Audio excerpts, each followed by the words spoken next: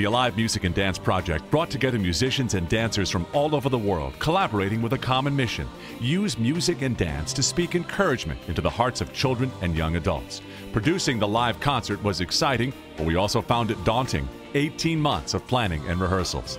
Here and now, we'd like to extend to you an all-access pass and take you backstage into the making of Alive.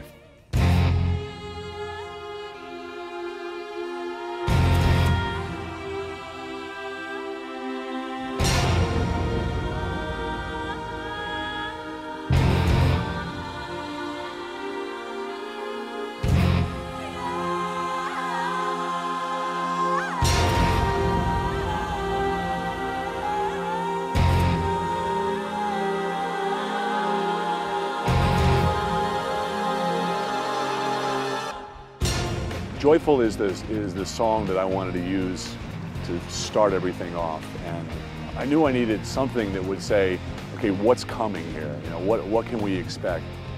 I wanted to do, I guess it's really an overture. I thought the best way to do an overture for a show like this would be to use, you know, a recognizable tune from Beethoven.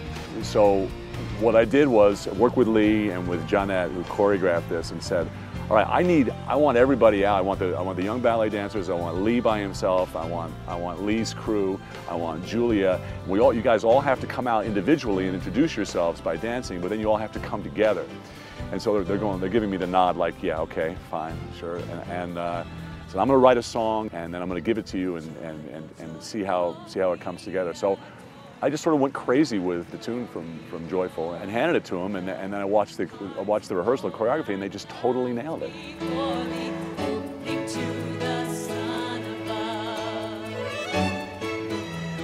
What Joyful says is here it comes.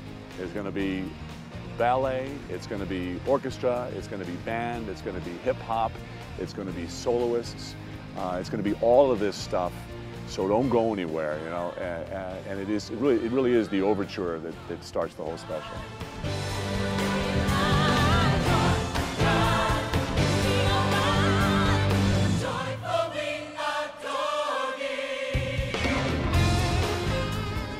One of the real challenges with this special was I love doing big, you know, like Live at Red Rocks, One World on top of the Mesa and Monument Valley, going to Italy, going to Vienna, you know. But I didn't want the location to get in the way of the message. So we just found ourselves a really big stage and got the best crew possible, the best director, best lighting, best orchestra, best gospel choir, you know, got the best crew who all had a heart for what this vision would be. And the audience and the community here just really is a warm audience, loves him, reacts to him, and you'll see that in the show.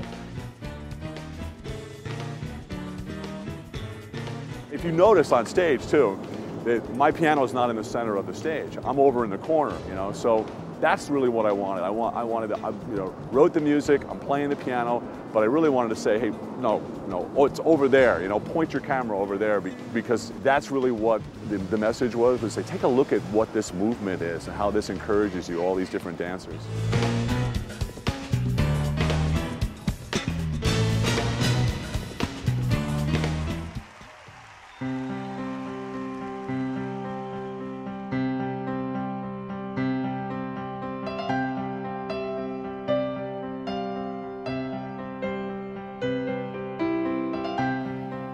We were looking for a song for the little ballerinas, and they range in age from 13 to 15 years old. There's these 5 girls who are just so exciting to be around, and they include my daughter Prima. And I gave Jeanette a couple of different songs to choose from, and she picked a song that I had originally written for a Christmas album, and it's a piano solo.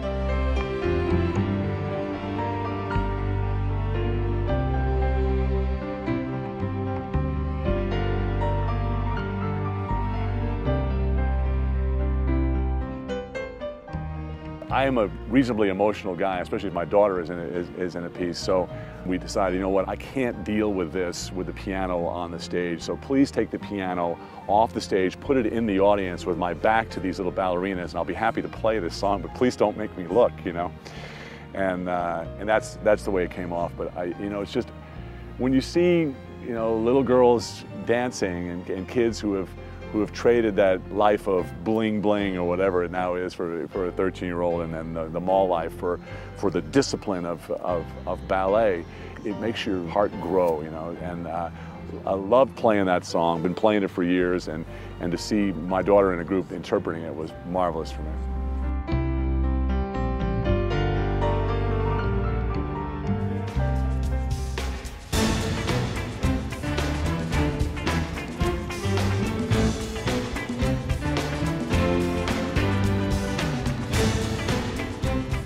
John had done everything in entertainment that he wanted to do. He'd been there, he'd reached that. But what was still inside of him was this passion as an artist that he hadn't examined, he hadn't fulfilled yet. And so I think for him it was a passion that he had to jump off the cliff and discover.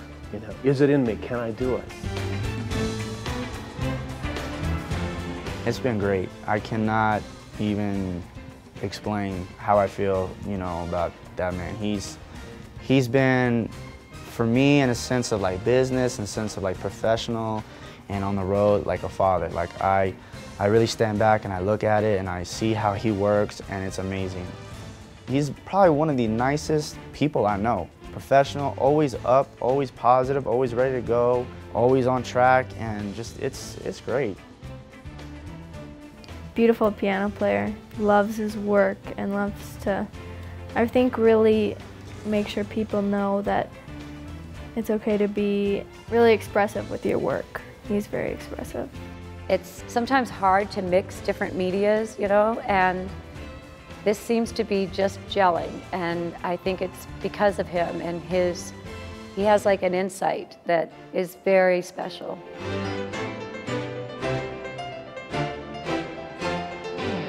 As an artist, it's the passion inside of him. He needs to create, he needs to relate to the audience. Because so many of us get locked into, we're working, we're just going to do this job for 30 years.